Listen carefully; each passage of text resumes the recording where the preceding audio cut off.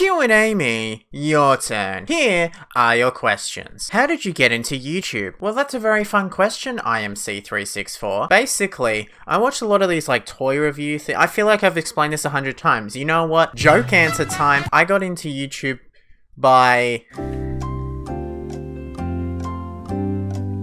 I don't know, going on the website. If you decided to kill one of your fans, who would it be and why? I don't know. I could not tell you. I don't know. It'd be Greg from Cop Shop. I apologize. I hope I'm never gonna meet him, so it doesn't matter. Can you buy me Nitro? No. Top 5 Minecraft YouTubers who've sworn. Tommy Innit, Tubbo, Preston Plays, Dan TDM. I'm trying to think of just popular Minecraft YouTubers.